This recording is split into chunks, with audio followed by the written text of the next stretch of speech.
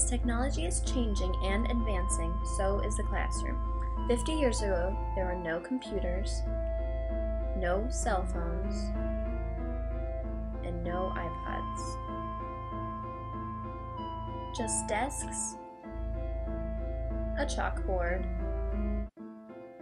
and a teacher. Now, there is a multitude of information at our fingertips, just a Google away, so to speak.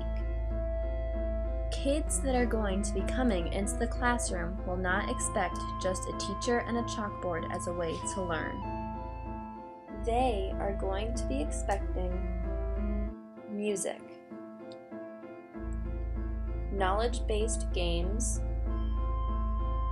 and virtual tours of far-off locales. This is how students of the 21st century are going to learn, by having fun, not by staring at a teacher. I, the teacher, will have to become more creative, more inventive. I cannot just teach a science lesson. I have to make it interesting, fun, make it hands-on. I cannot only teach the concept, we have to do. I will have to bring in the technology into the classroom every day, even if there are only a few computers in my classroom.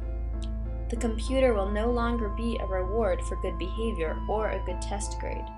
It will become a part of everyday classroom life. Will teachers become obsolete?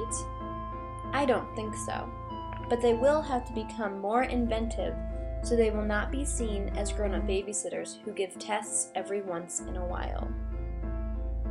They will have to adapt and become the person who teaches the student about life lessons that cannot be taught from any computer program.